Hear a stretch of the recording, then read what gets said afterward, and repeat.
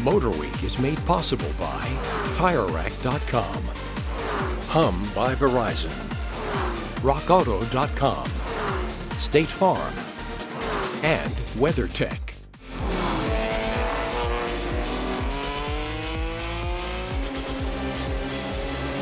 The event where you can do more than just park your car. MPACT is where you can literally do it all. Held at Pocono Raceway in Long Pond, Pennsylvania, it's one for the books. While it's mainly a German gathering, more specifically the M division of BMW, other brands are welcome. I came from Charlotte, North Carolina, drove the car up, took me about 9 hours yesterday. It's an amazing, amazing day. Vinny was supposed to meet a buddy until he ran into car trouble. No worries though, with an Audi R8 V10 supercharged, you're bound to meet new ones. Got a new friend riding along. Yeah, his dad just said, hey, can he go ride with you? He said, sure, let's go. High performance driver's education, 2,300-foot side-by-side racing, a drift taxi, burnout contest, a judged car show, and plenty of vendors. Perhaps the best part, seeing cars which once had not even 200 horsepower beat cars 10 times their retail price.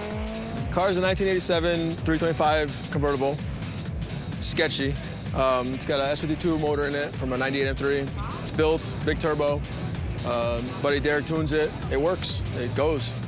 This is the perfect atmosphere for this group to test and tune the 800-plus horsepower BMW. It's fun. It's no animosity. It's a lot of fun. Racing people, no one judges anybody. It's fun. That same chassis also shares the bones of a legend. In the mid-1980s, BMW decided that they need a serious competitor for both the road and the track. They took the E30 chassis and made the first of the M3 line. A stiff chassis and direct steering made for a fierce track car. To this day, it has over 1,500 victories and is unbeaten as a touring car.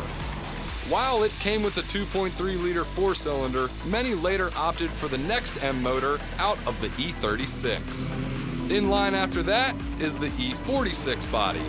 That's followed by the only M3 to ever have a V8, the E92. And most recently, the F80 M3, which is labeled as M4, but we won't get into that. So somehow, I convinced Jason to let me drive his car. Much appreciated, my friend. This thing has 500 horsepower, 93 octane, and 670 on 105 octane. Woo! My first turbo E46. This car is the last of the raw-feeling M3s before electronics began taking over. Jason's doubled up on the fast. Maximum PSI turbo kit with a precision 6266 turbo means power delivery like a kick to the face. There we go. Taking it easy in first. Get us into second. Oh, buddy, when that turbo kicks in. Yeah, the good boost. Oh my goodness, at the top end, this thing is an absolute beast. Whether you want to hard park or get out there and make some noise, combine all this together and you have a car show that makes an MPACT like no other.